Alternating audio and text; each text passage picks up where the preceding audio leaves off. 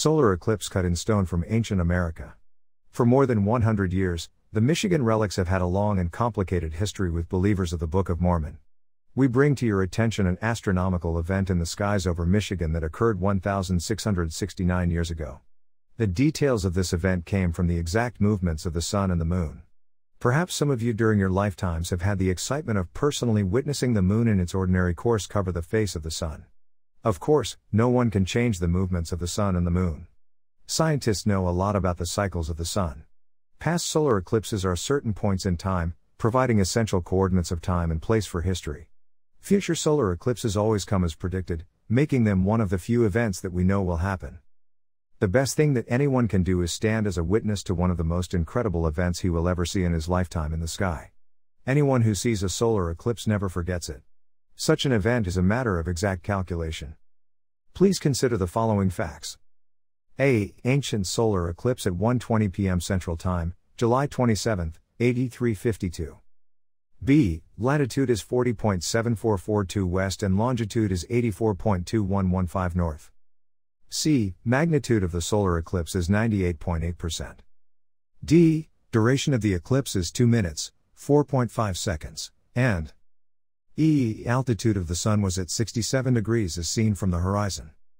These facts come from careful calculations, and they are available online from NASA computer programs.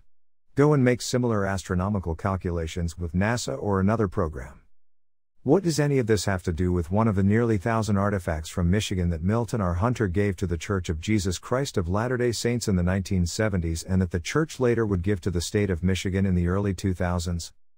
Take a look at two different pictures of the ancient stone that is part of the Michigan Relics today controlled by Michigan State. The first picture was taken when Brother Hunter placed the artifacts in the care and keeping of the church in the 1970s.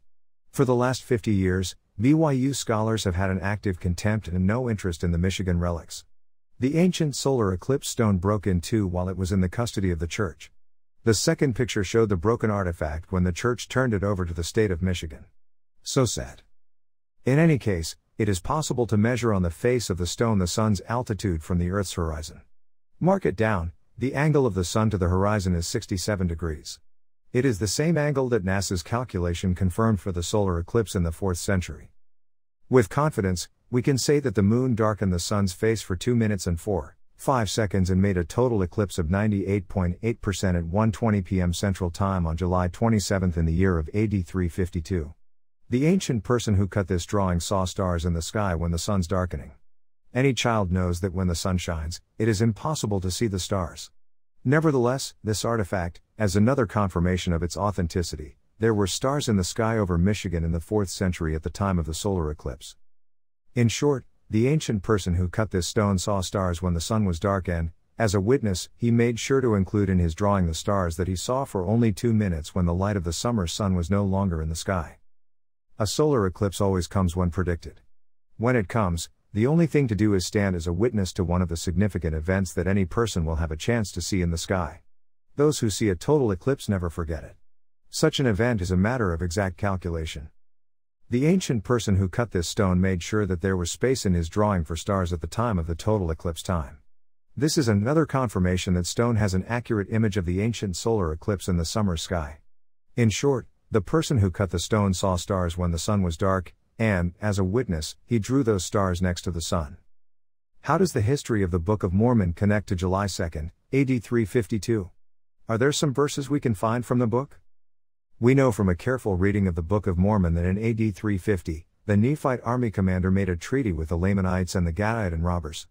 The Nephite army agreed to give up any claim to southern lands if their enemies would cease fighting and leave them in peace on the north side of the new border. The peace treaty made a new border where the Mississippi Valley rivers came under the control of the Lamanites. By making this treaty, the Nephites hoped to remain in peace on the north side of a watershed border.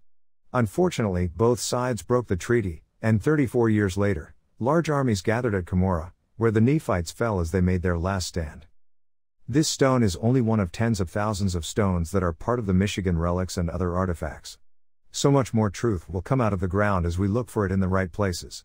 God remains in charge of the restoration, and his plan is to let the voices of the dead speak from the dust so that the truth will have a chance to come out of the ground.